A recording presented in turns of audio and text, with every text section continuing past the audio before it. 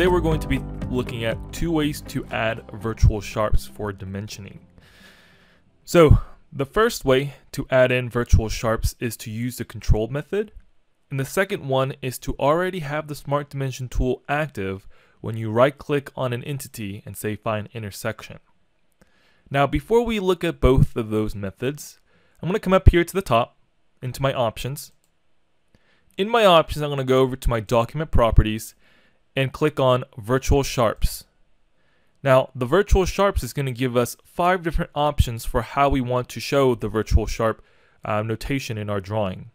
So I have witness, star, plus, dot, none. I'm going to go ahead and say change it up and say star.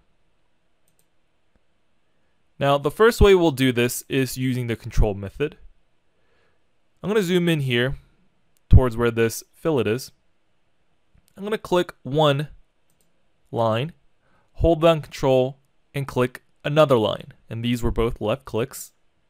Up here at the top in the sketch tab, I'm going to want to add a point. The point is going to automatically find the intersection between these two lines and add in my virtual sharp. From there I can use my Smart Dimension tool, Smart Dimension this to, let's say, this, and I have my dimension.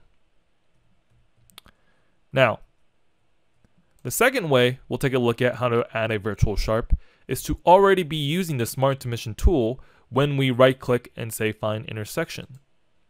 So I'm going to go over to my Smart Dimension tool, right click on the sketch line that we used before and say find intersection.